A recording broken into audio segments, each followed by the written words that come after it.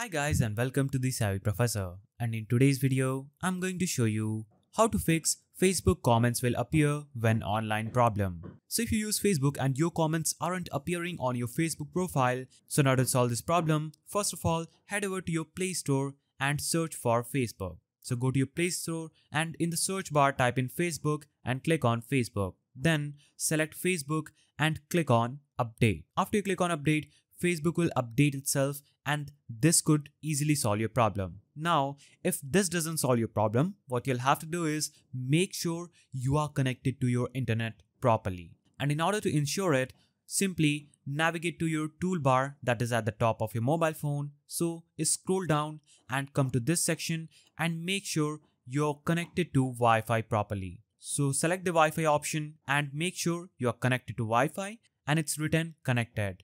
So check the status of your internet. If you're not connected to Wi-Fi, select mobile data and try switching between Wi-Fi and mobile data. So try switching to a better network and this could easily solve your problem if the first step didn't work. Now scroll down and simply navigate to Facebook application, hold it down and click on the app info icon.